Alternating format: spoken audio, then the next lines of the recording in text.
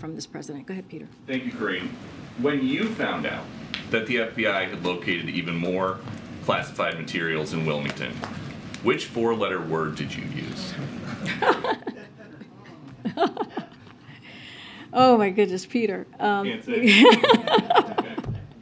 Okay. President Biden is still intending to run for re-election in 2024, right? I'll just repeat what the president said after the midterm election, which is he intends to run. I'm going to be very careful from here, as you know, because we are covered by the Hatch Act, and I'm not going to speak further to his process. Is there a precedent for people running for president after FBI agents search their sock drawer?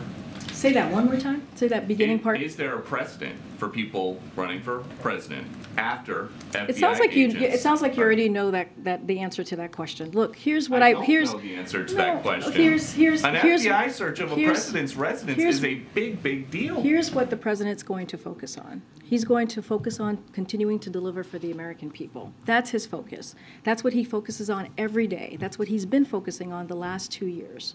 And nothing is going to change that.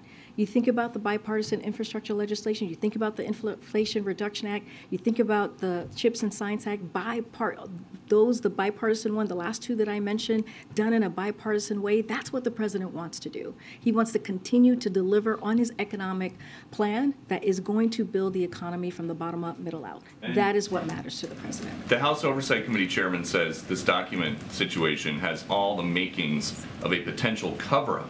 Is President Biden involved in a cover-up? We have been very clear here from this administration. The president has been very clear that he takes this very seriously when it comes to classified information, when it comes to classified documents, and that his team has been fully cooperative with this legal matter. Anything else, Peter? And I'm going to be very serious. You asked me kind of a question that everybody laughed at, which was interesting question to ask. But any other underlying questions that you may have, I would refer you to my colleagues, the White House counsel. I'm going to continue to be prudent. I'm going to continue to be consistent and refer you to any questions you have there.